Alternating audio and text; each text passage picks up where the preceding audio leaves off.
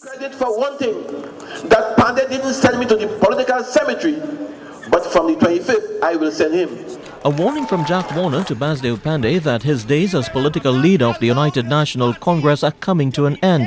But Mr. Warner said he was saddened that Mr. Panday has brought the issue of race into the campaign for leadership of the United National Congress. Mr. Warner was speaking in Rio Claro on the campaign trail on Wednesday night. Mrs. Prasad Bisesa must overcome her weakness because she has this monkey on her back.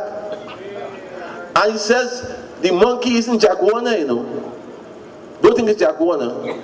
It's of course the weakness. And I want to say to you that hurt.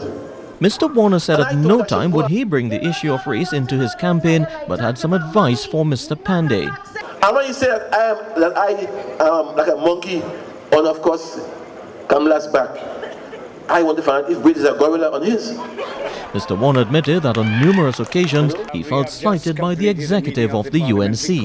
Now I know that in the UNC executive, there are persons there, of course, who look at me purely as an African, and they make statements like, we go spend money, but you will never get so and so and so. I hear them, you know. One is a doctor, another one is a lawyer of some sort and so on. Mr. Warner said he would not stoop to Mr. Panday's level since many of those who work for him are of East Indian descent. That I gave 9 scholarships to the children of sugarcane workers. 9 scholarships. Nobody in the UNC has ever done that. Not even Basdev Panday, who has ridden the backs of sugarcane workers.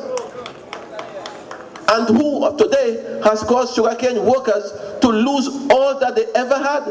For CNC3, I'm Roshan Sukram.